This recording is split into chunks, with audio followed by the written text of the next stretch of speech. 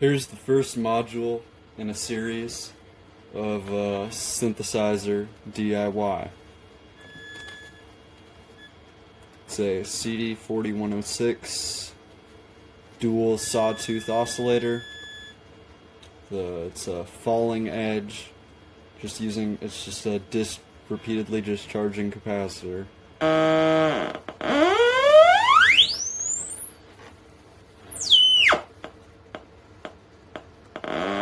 It's got a pretty wide range, as you can hear, and again, there are two of them, so you can connect the outputs.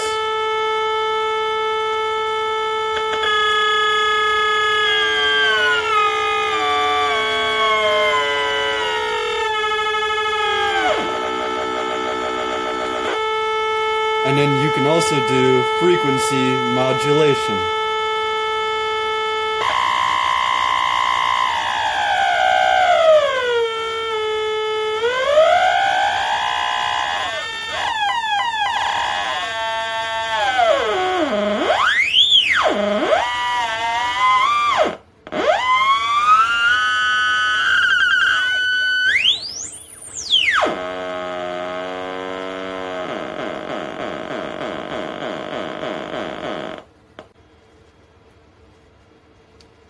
So the circuit has two main parts. It's pretty basic. You just have the two oscillators, which are, again, from the CD40106, using two of the gates off of the chip, and then they're both going into a single transistor buffer, and that's the output.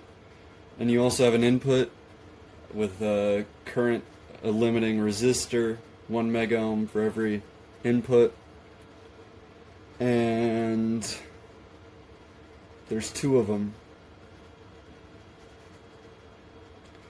So I have a paper circuit which has everything you should need on it except for the potentiometers and the input-output interface. I personally go with screws so that I can use alligator clips because I find them much more convenient than banana jacks or auxiliary jacks, but anything should work as long as you wire it up correctly. For power, I'm just using a 9-volt wall wart like what is used for guitar pedals, but you could also use a 9-volt battery or some other source of 9 volts as long as the amperage is sufficient. I had some demos at the start of the video, and those were it going into other modules, which, well, they're currently on the breadboard, but they're soon to be modules that will be in this series. A LM358 or any dual op amp filter, resonant low-pass filter with a nice amount of overdrive, and a Vactrol voltage-controlled attenuator.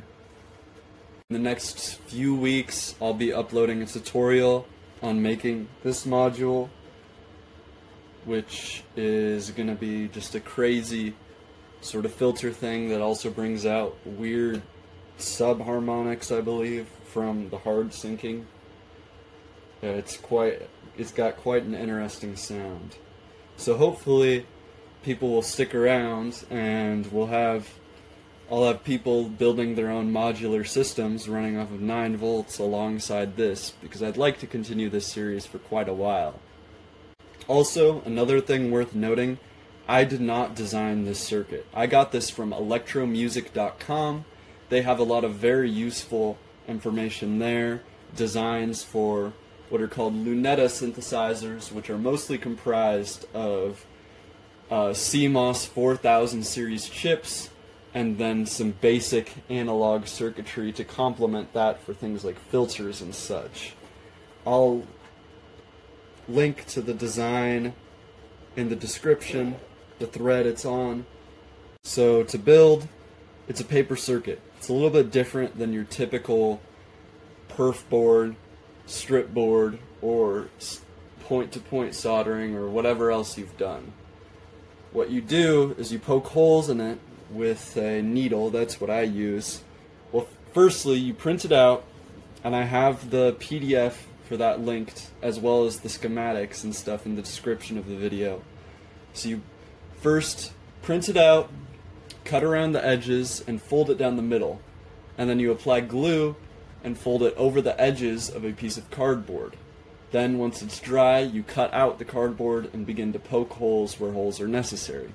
And what you're doing is basically point-to-point soldering. It's just a little bit more guided, because you will be directly connecting the leads of components to each other, but you'll have the lines to follow. So you put the components in through the top, and then you wire them together in the bottom. And if there's, for example, a joint where you don't have enough wire or lead from the component to cross, then you will have to use either scrap lead, like what you've cut off previously, or just normal solid core wire. That's all for this tutorial. If you have any questions, criticisms, or anything else, just comment or email me. My email is on my website, uvknhn.6te.net. If you build it, I would love to see photos and talk to you. If you need help with anything, I can help you with your build, most likely.